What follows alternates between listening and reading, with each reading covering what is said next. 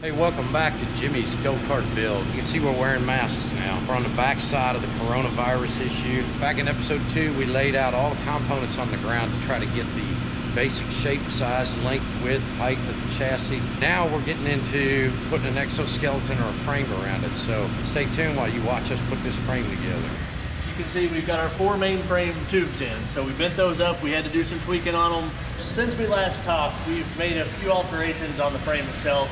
We're going to use 1 1/4 095 chromoly for the main hoop, the front kickers that come down to the main frame, and the rear supports that go also to the main frame.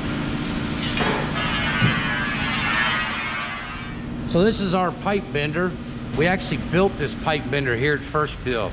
It uses a Harbor Freight air over oil cylinder, very inexpensive. We welded up and fabricated the rest of the assembly here. So what Jeremy's doing is marking the bend locations on the tube.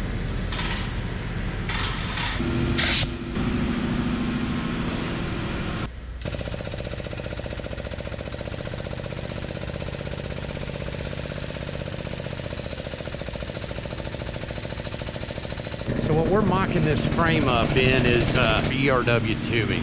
ERW is electric resistance welded tubing. It's very inexpensive as opposed to using our DOM chromoly tubing right from the beginning. Pedals are going to be tight. Yeah, they are. We're actually going to build this chassis twice. Once with ERW, get the dimensions correct, and we're going to build it again out of chromoly. Now the chromoly will go a whole lot faster because we'll be able to just take the marks off of the ERW tubing, the thin wall tubing, transfer it over to chromoly and just go to town on it. You see how thin the wall is on that. That wouldn't hold hardly anything if we were to run this thing into something solid.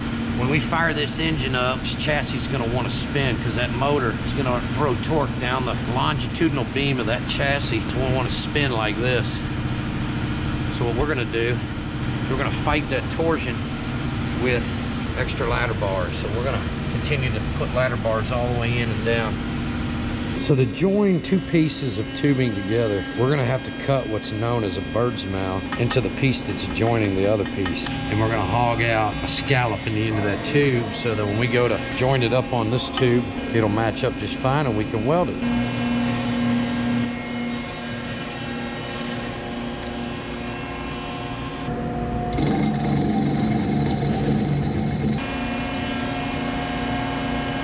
Here's the finished scallop that just came off.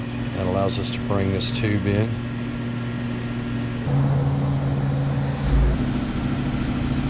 How you gonna get that angle? So we're gonna put a tack there. If there's one thing we got at First Build, it's a lot of welders. This 210 MP it's an awesome little welder for what we're getting ready to do. Looking like a race car now.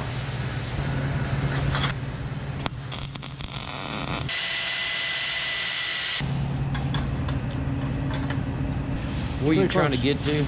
The center. So you're gonna cope that third tube. So we're out. basically just notching the bottom. What was the bottom is the bottom of the bird's mouth to fit is now an open section. Got it.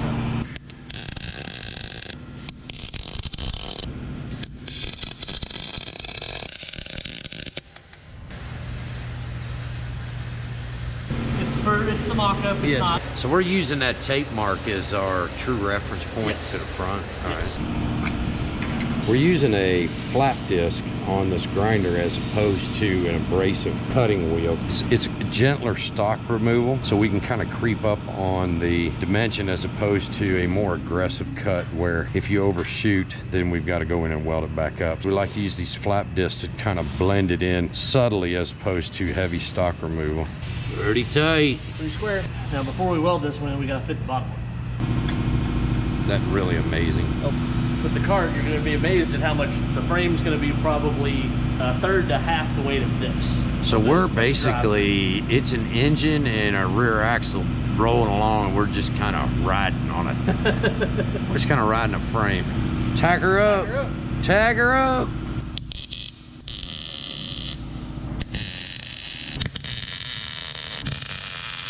Now we're gonna start putting we're gonna put the hoop over and some supports on it. There is the hoop. So this is our main hoop. support, so if we do roll it over, the weight will be transferred down to the main frame and keep it from crushing us. So he's right at 6 foot. So 6 foot driver is probably going to be our max on height, unless you want your head above the roll bar. And I think you're real. We're good. We're good. You're real good. Oh, that's sweet. There it is. Chassis coming along. Wait till we get some powder on that. See this booth right here? Right there. Look at all them colors on the wall. If you got a suggestion for a color, let us know.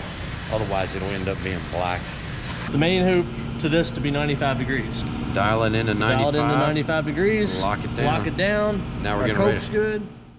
Coming up in episode 4, you're going to see us start to add rear swing, front A-arms, steering box. We're going to bring you the suspension next.